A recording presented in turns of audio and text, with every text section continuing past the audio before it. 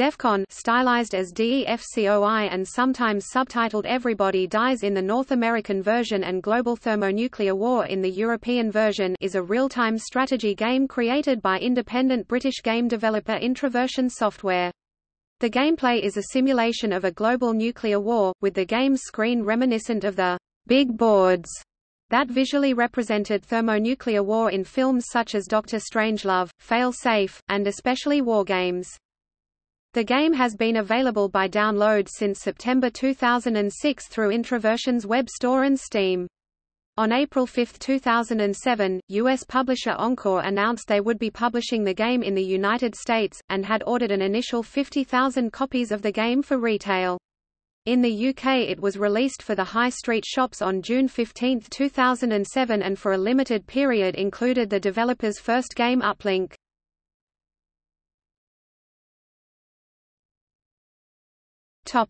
Gameplay. Players are given a 1980s vector graphics computer-themed world map, a varied arsenal of nuclear and conventional weaponry, and a primary objective: destroy as much of the enemy's population as possible while having as little of one's own population destroyed as possible. A typical game will see civilian casualties numbering in the millions megadeaths while players try their hand at annihilating their opponents. In most games, all sides take heavy losses, but the player with the highest score wins. Players' scores are determined according to one of three schemes: default, gain 2 points for 1 megadeath caused, lose 1 point for 1 megadeath suffered; survivor, gain 1 point per million survivors in your territory; or genocide, gain 1 point for each megadeath caused. Though functionally identical in a one-on-one conflict, each scoring scheme suggests large differences in strategy in larger multiplayer conflicts. Gameplay time can be varied by configuring the speed at which events progress from real-time 1 second in-game, 1 second out of game to 20 * real-time. Most games last 30 to 40 minutes while real-time gameplay can last more than 8 hours, depending on the mode of scoring. There is also an office mode of play in which the game is permanently real-timed and can be minimized to run in the background of other computer activities, allowing the player to check in only when important events take place, and only for so long as it is necessary to modify the standing orders of each of the player's assets. The game offers 6 territories that may be selected by a player or assigned to an AI opponent. These include North America, includes all of the contiguous United States, mainland Canada and Alaska. Also includes Banks Island, Victoria Island and Baffin Island from the Canadian Arctic archipelago. Latin America, includes Mexico except the Baja California Peninsula, Central America and all of mainland South America. Also includes Tierra del Fuego. Europe, includes all of mainland Europe except Russia. Also includes Great Britain, Ireland and Iceland. Africa, includes all of mainland Africa as well as Madagascar. Russia, includes all of mainland Russia. Asia, includes all of mainland Asia except Russia, Georgia, Armenia, Azerbaijan, Kazakhstan, Mongolia, Malaysia, Turkey and the Sinai Peninsula. Also includes Japan. All territories have a population of 100 million by default.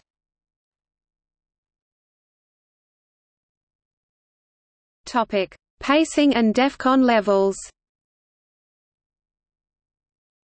DEFCON is a streamlined real-time strategy game, with no unit production except for automatic fighter regeneration, resource collection, or technology tree upgrades.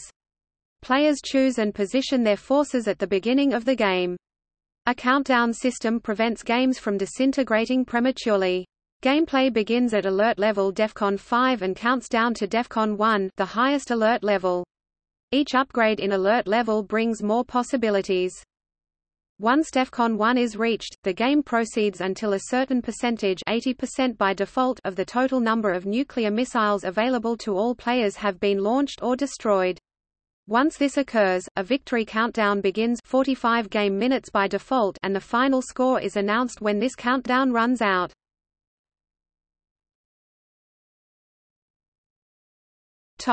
Multiplayer and alliances. A DEFCON game can host up to 6 human or AI players. Alliances can be formed, broken, or renegotiated at will with human players. Alliances with CPU-controlled players can only be set at the start of the game. Allied players share radar coverage and line of sight, but there is no Allied victory and there is only one winner. This means that almost all alliances are broken by the end of the game.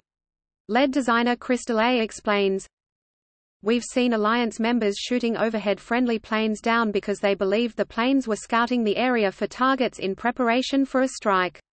This results in arguments in the chat channels, followed by skirmishes at sea, followed by retaliation, before finally the whole alliance collapses and everyone starts nuking the hell out of each other. It's awesome."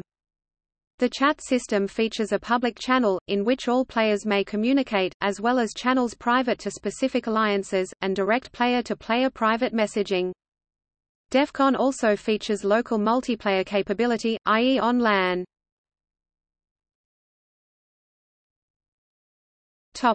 Diplomacy mode. All players start as members of a single alliance, and attempts to stay on top as the alliance disintegrates. The score is determined not by the enemy population killed, but by which territory has the highest percentage of survivors at the end of the game.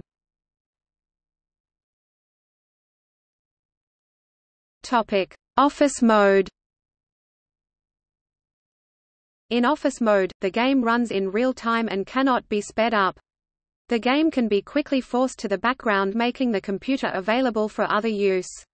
While the game continues to run in the background, a system tray icon will notify the gamer of certain events as they occur. The office mode hotkey, sometimes referred to as the boss key, is activated by striking the escape key twice in rapid succession. A game in office mode lasts no more than 6 hours. The boss key is available in all game modes, but it is designed for this mode in particular.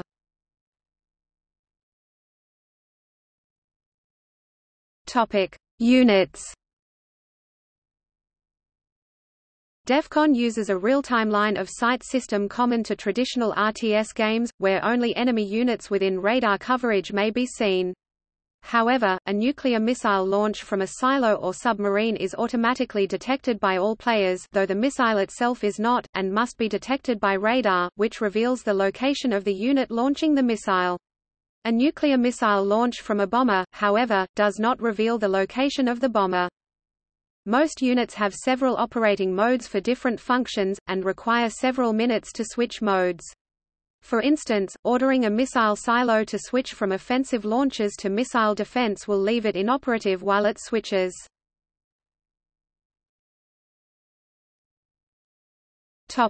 Ground units.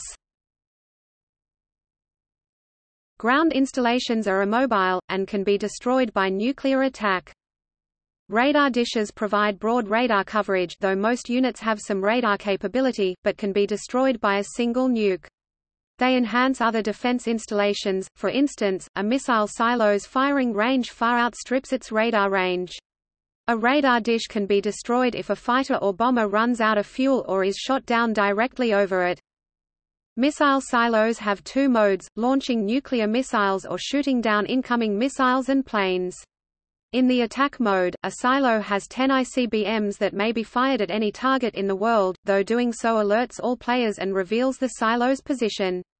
On defense, a silo automatically fires surface-to-air missiles effective against enemy planes and missiles. However, the limited rate of fire means the silos can be overwhelmed by many incoming missiles. Unlike most units, silos are hardened against nuclear strikes, taking 3 hits to destroy, although each strike eliminates half rounded down of the silo's nuke stockpile. Airbases house bombers and fighters plus a complement of 5 spare SRBMs to reload bombers that have launched their missiles. They launch planes and provide a landing point for aircraft, and also build new fighters automatically throughout the game. However, fighters are only built if there are less than 5 fighters already in the airbase, and the airbase can only hold a maximum of 10 fighters and bombers each. Airbases take 2 hits to destroy. On the first hit, half of the airbase's currently landed aircraft and missiles are destroyed.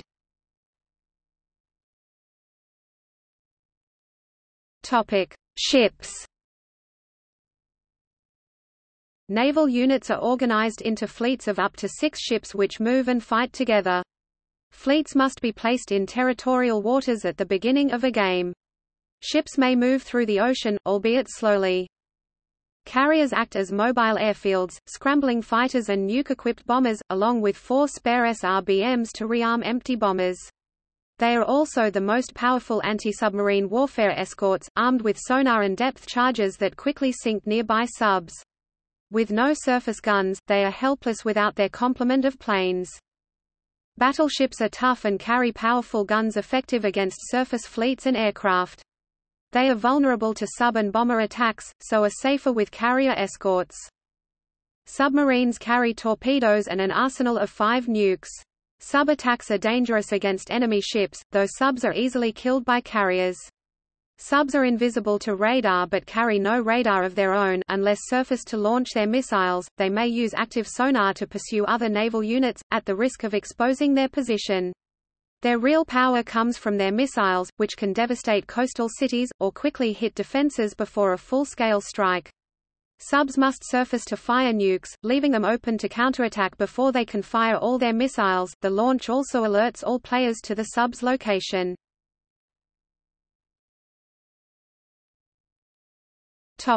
Aircraft. Aircraft are launched from other ground and sea units.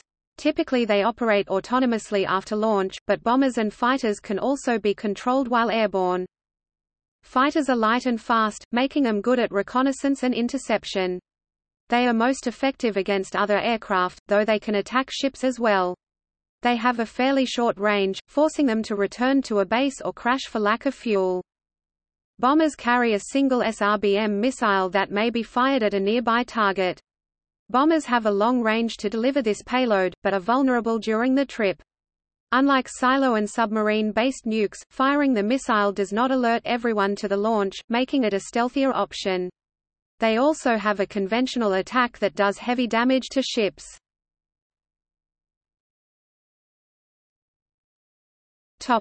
Nuclear missiles. Nuclear missiles deliver a devastating payload. A direct hit on a city will kill half of the current living civilians. Between 1 and 3 hits are required on the hardened buildings that players place to destroy them.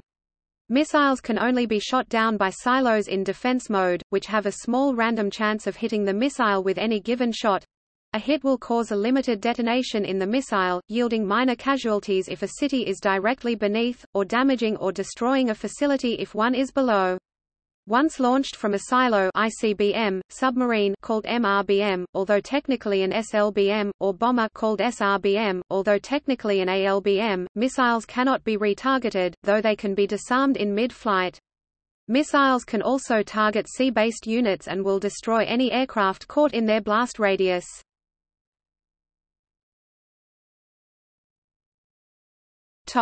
Mods. Users can modify texture, sound, localization, etc. files that are found in the game's program files. The source code used to be available for purchase on Introversion's official store, however it has been removed in September 2016 and hasn't been available since then. A mod forum is available on the official forum, and a user-made list open domain is listed on the official website.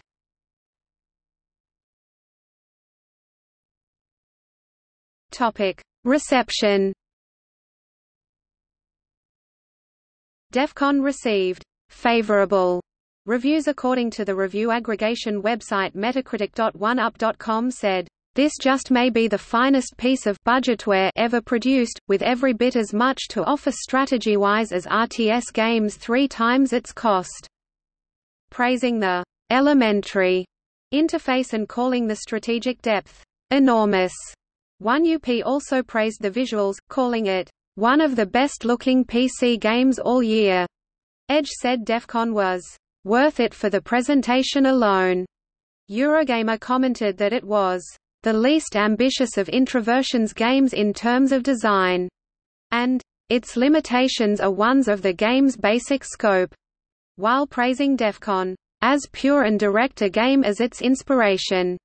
The editors of Computer Games magazine presented DEFCON with their 2006 Best Budget Game award. It was a runner-up for their list of the year's top 10 computer games. It also won PC Gamer US's 2006 Best Indie Game award.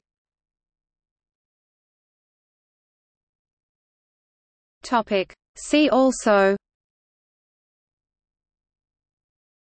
DEFCON, Nuclear War video game, Wargames game, Balance of Power video game, NUKEMAP